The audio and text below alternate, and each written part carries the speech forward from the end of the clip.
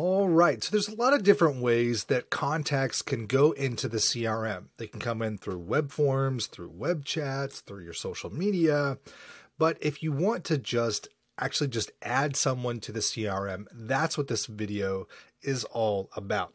So the first thing we're going to do is we're going to navigate on our navigation panel over here. We're going to click on contacts. This is going to bring up our CRM. Now we've got a couple of options here. There's an add contact where we can add just one contact at a time. And then we also have an import contacts. If you want to import a list, I've got another video called bulk importing and exporting. Be sure to check that one out. That one's going to go a deep dive into importing contacts. It'll walk you through, how to format your file and things like that correctly.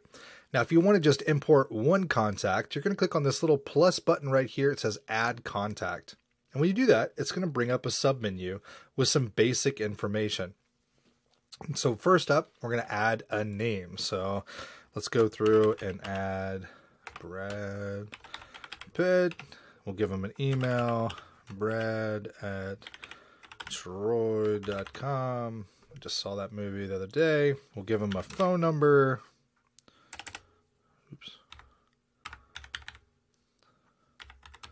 And once we have that, you can go and select contact type. Is this a customer or is it a lead? And you can also do not dial. You can select that if you want.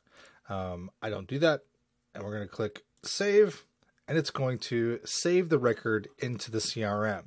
Now you'll notice if you jump back over to the CRM, he now has a record there that we can see it. So as you can see, once you type in the basic information, it brings up additional fields that you can edit and add into. So we've got a date of birth here. You can have a contact source. You can add some tags.